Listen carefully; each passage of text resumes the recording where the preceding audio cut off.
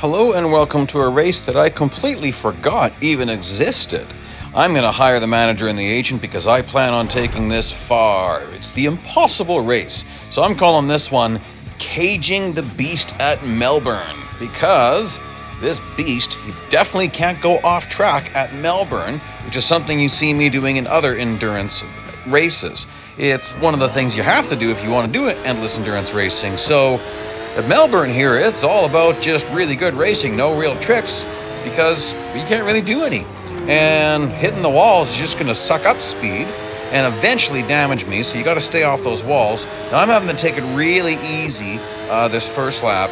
Interesting thing about hitting walls in a car like this, if you hit them hard enough, it often doesn't matter. Like, you can get away with an awful lot of wall damage. You cannot get away with very much vehicle-on-vehicle damage.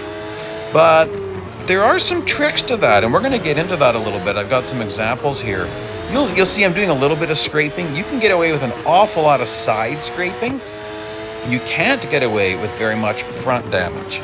So front end hitting another vehicle is almost always that's going to really do it in for you. So I'm not really sure currently what the best method is at Melbourne. I usually recommend to people avoid damage at least until you hit the perpetual point. And if you're new to my videos, I'll explain it. Other people have heard me say it lots, but that's fine. Perpetual point is when you get to a point of the race where you could keep going forever. The bots will start to get pretty close together. It varies by track. Some tracks, they get super close together. Other tracks, not so much. And the secret to the perpetual point is pretty simple. You just need to pass 42 cars. Once you've done that, you will be at the perpetual point. So people ask me a lot of times, where is it? It's not at a specific place. It's not at a specific distance. It's once you pass 42 cars. You need to get that done. Ooh, boy, that's a big tag, isn't it? You need to pass those 42 cars as quick as possible, because the closer you get to the perpetual point, the further apart the cars are spaced, which means you're going to have less and less time to catch them, because you're going to have less time per lap. Like if you watch at the line here, well, I'm going to fill up my timer. But at Melbourne, we'll have to pay attention. I don't know if it's 12 or 16 seconds. You don't get a lot of time for crossing the line. Of course, you get 10 seconds for every car you pass. That's the same in every endurance race. But I don't remember what we get when we cross the line, so you have to pay attention to that. Now, again, I'm doing a little too much squeezing. That's getting a little bit rough and tough.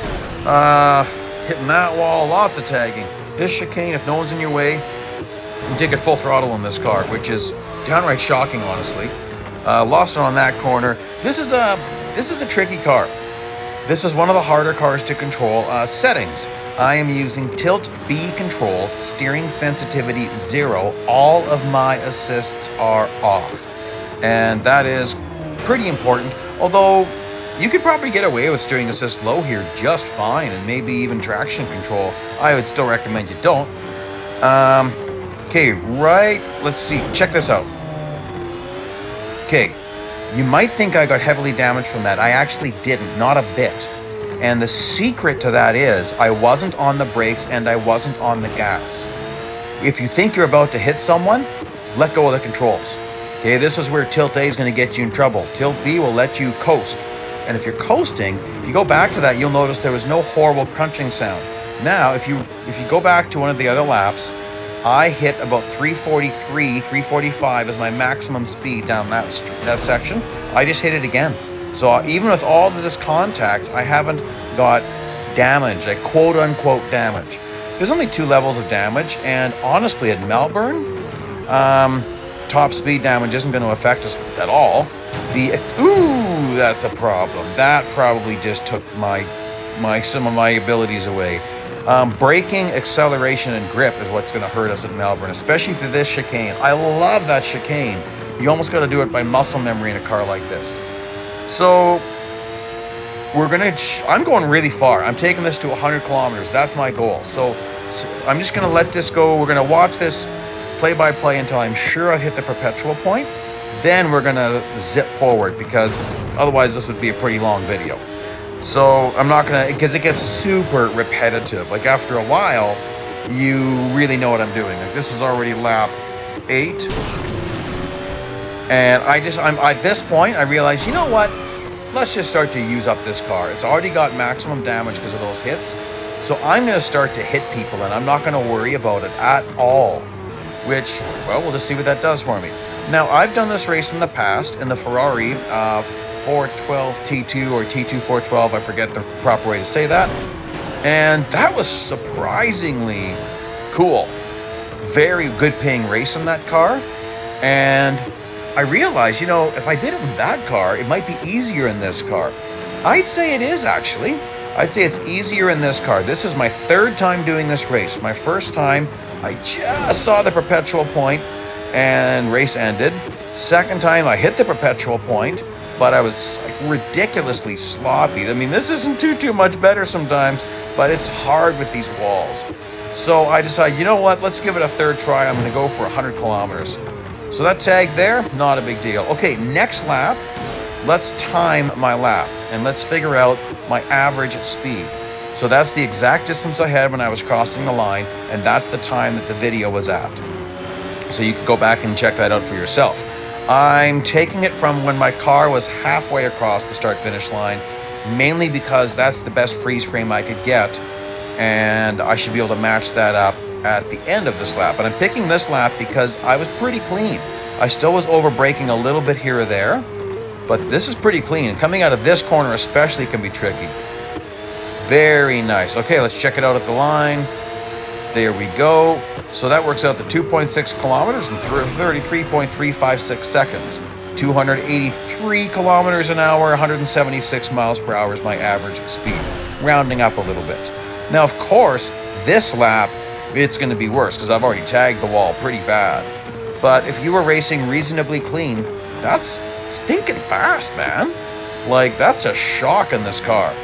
And you can see that I can stay full throttle through there. Once in a while I'm lifting. I'm going to muscle that guy out. You can see I'm using my bumper now. I don't really care because I've already got damage. I don't want to get tangled up in a major crash, though. So I'm still going to be careful. Love that chicane. That chicane is where you get major gains on the bots. The bots really slow down for that chicane. Same with the mid-race. Ooh, that was a bit too bad. Same with the mid-race chicane that we're coming up very quickly here. The bots always brake for it every single time. So watch this. He's way ahead of me. No problem. So I'm going to shove him into the corner a bit. See if I can do this. Oh, well, just dance around him a little bit. Okay, I should be coming really close. I'm already in first place here. You can see that none of my friends, at least the ones I'm racing against, haven't done this. Doesn't mean none of my friends have done this. I've just never heard about this. Never seen a video about it. Not really sure why. Ooh, that was nasty. Okay, let's check it out. I think this is the perpetual point. See, when I did this in the Ferrari, the bots were never very close, which made it challenging. So the thing I want to see is, can I max out my timer? Can I fill it up again? Yep, I've definitely hit the perpetual point. See how close the bots are? And that means if you go back and add up all the cars I passed, you would see that I'm past 42 cars now. So we'll let this go one more lap just to see if I can fill up that timer. And then we will warp ahead to me hitting 100 kilometers, and then we'll see how profitable this is.